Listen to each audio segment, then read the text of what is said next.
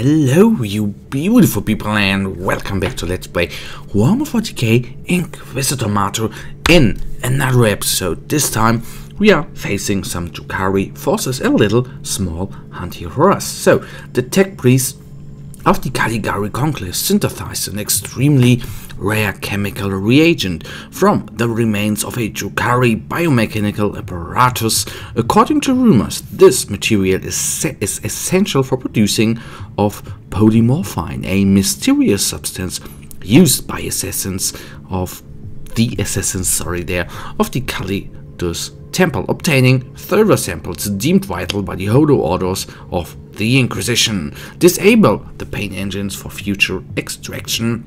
Eliminate all high-value targets marked on the map to complete the mission. Eliminate all marked targets.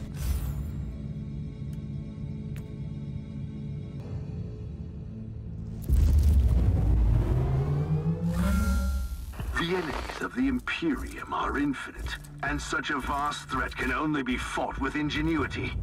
Kill the Masters, and you will render a sea of vermin helpless. Oh yes, at least we will try that out. Well, the power you have seen it before before I made the cut and put out the loading screen.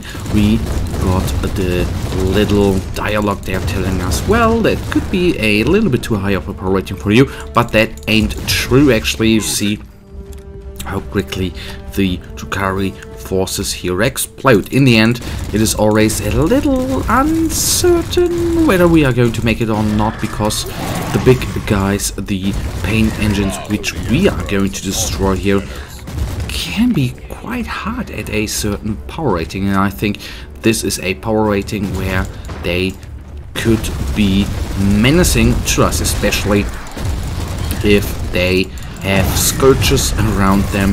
That of course makes them absolutely hellish to fight.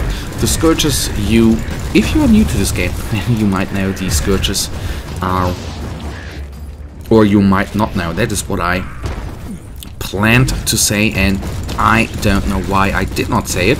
The scourges bring down, or can bring down, your suppression resistance very fast, and once that is the case, you are not only slowed like we are currently, but you are easily overwhelmed and knocked down, for example, and then you have a little bit of trouble facing big guys which punch you hardly, which knock you back, and all that bad stuff. So that is, well, not so cool, I would say, but with a bit of luck, fingers crossed there, we have the different kind of bodyguard which is in the game as well, which are not scourges but like that Medusas and the little snake thingy. The Medusas of course can bring your power rating down quickly as well, but I think this is not such a hardcore bodyguard group than the other guys. So luckily, so at least 1 of 3 bodyguards are, well, very cool. If I remember correctly, we have not used the plasma gun in the last episode, and what better target than a very heavy elite enemy there is than to use that wonderful weapon until it is overheated. Then we just switch to the other weapon, which is a nice little auto gun. I am not certain why the bloody mines have been spawned. I would assume we right by accident ran through a bloody okay, there I see it, through a bloody trap. I did not see that, especially in fights like this. You oversee them skulls very easily, like I'm even without pressure do very often, basically too often. So 1000 HP remain, which is not much and quite possible, I think. So not the biggest of threat targets here. Well, lucky with the bodyguard there. So he is down. That's good. He deserved worse. Much worse. Well, I don't want to be the judge there, whether he deserved that or not. So, that we have. Beacon we of course use brings us on, and we then go straight right. We are going to face a Scourge. Okay, in that group of course not the biggest of problems like that. So let's bring him quickly down, like so. Those guys fall quickly as well. Dice. So a lot of supply charges here, which is good. Because with that, there I'm always a little too greedy. I should use those little void shield, not what the Rosario's force field, which we have as a secondary ability or as a belt ability here, which gives us in not tiny moments, but in dicey moments, the last little bit of edge to bring those enemies down. So quite enjoying it, should use it more often, although I have to say as I like the defensive type of gear you can get, but I'm technically more of the offensive type, so I would enjoy to use some grenades, for example, or the Cyclone missile launcher strike from the armor. I would like more than the jetpack and the Rosario's force field.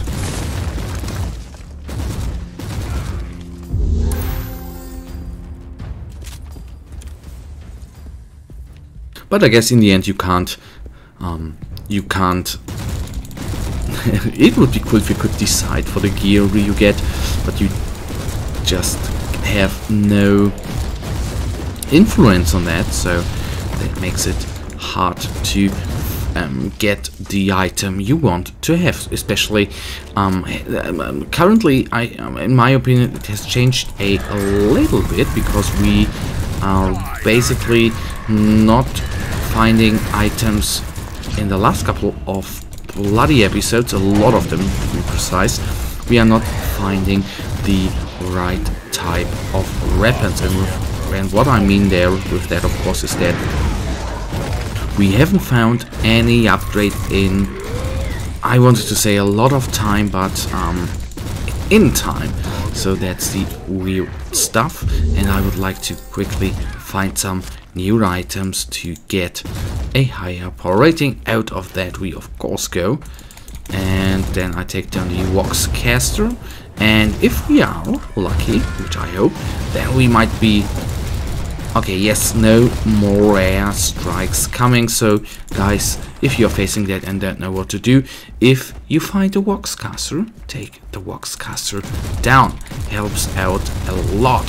So there we have the ugly part of bodyguard, some nifty hefty scourges. For me, nasty, but what might be the problem here?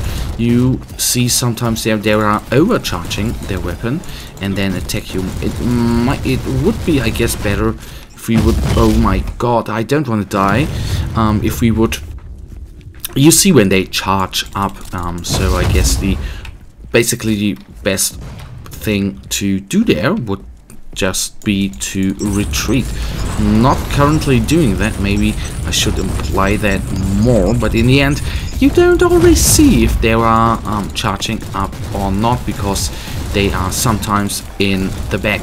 So now that I articulate that, I think what makes them one point why for me they are nifty and hefty to kill is because you sometimes don't even see them. You don't see them, you can't aim at them, so that makes it sometimes painful to get up against those guys. And there you see we are down in suppression rating, and here of course I should have destroyed the trap bolter before. Shame on me. And I forgot what I wanted to say, sorry. Okay, now I found it again. We are overwhelmed and we are shocked because the suppression resistance is down, and once that is, you are in a world of hurt against this guy. At least we killed off a Drukhari normal warrior. This guy is down to 1000 damage, which is nice. Just 500 HP remain, that is not much, and then we can kill off the Scourges, and at least we have the second guy down. I wanted to say the first guy, but that would have been a very lie. Duty prevails. Oh, come on. So there you see there what I mean. I'm now of course nitpicking, but once you reach that state, it is very, very ugly. You see, they don't particularly do immense amounts of damage, but once they are at you, it is, well, not that easy to take them down. So, well, let me kill off this guy, let me kill off this guy. Why don't we kill off this guy in between? No, he gets his shield up. Lucky bastard. So one is now in a second down. This one is going to be our next and the last target. And I am so glad that he is then down. And then we can take this guy. Oh. Woo! What a hard battle, I can only say. Very, very hard. Alright, a purity seal. The good thing is I'm going to take those credits with me, because you know it, why not? Always helps out to have a lot of money. And I did honestly not expect to get down or to take this battle, or that the battle, I have word findings problems today, that the battle here takes so long. We are now 15 minutes in, and I guess around 15 minutes, sorry. I guess the battle is going to take a couple of minutes more, especially if we will engage the last pain engine, and fingers crossed. Okay, I already see Scourges. Damn it, don't like them and technically don't want to face them, but we do not have any choice. So if I could, 2 are down of 4, so that is good. So only 1 survived, that is good.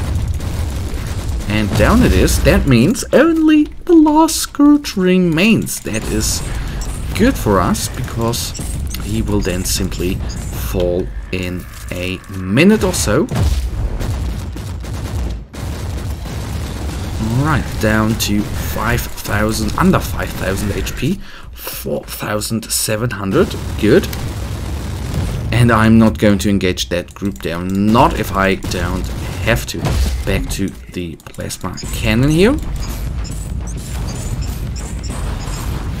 So there is one thing which puzzles me always a little bit, and I think I've spoken about that before, that sometimes these big guys retreat, and I don't know whether Newcore Games gave their characters some sorts of character traits, and I know there are 3 character traits down there, but with that I mean character mechanics, because those pain engines and even all those Cronoses never retreat. That is what I think is weird.